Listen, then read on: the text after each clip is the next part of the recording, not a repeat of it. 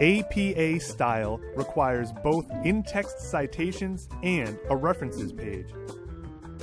In-text citations are meant as quick references, while the reference page provides the full citation information for a source.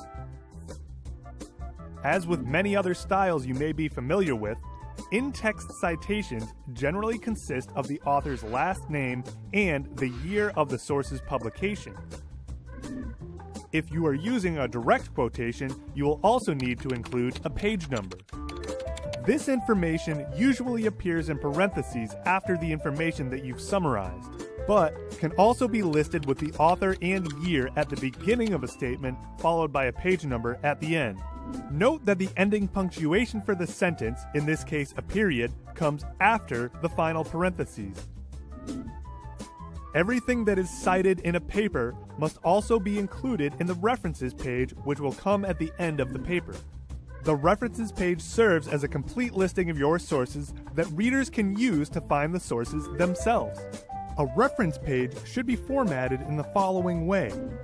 List works in alphabetical order by the last name of the author, use double-spaced text, indent all lines after the first line in a given entry, put the titles of longer works, like journals and books, in italics.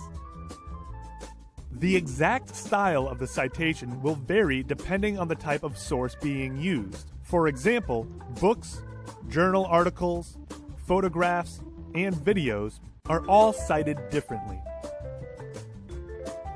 The most basic format is for a book with a single author. Author last name, initials, year of publication, title of work, location, and publisher. Another common source for research papers is a journal article. Last names and initials of authors, year of publication, title of article, title of journal, volume number, issue number, and pages. Most sources will follow a similar style of citation, but you should check with a style guide for directions on citing the specific type of source that you're using. There are many free tools and guides online to help you with citing your sources.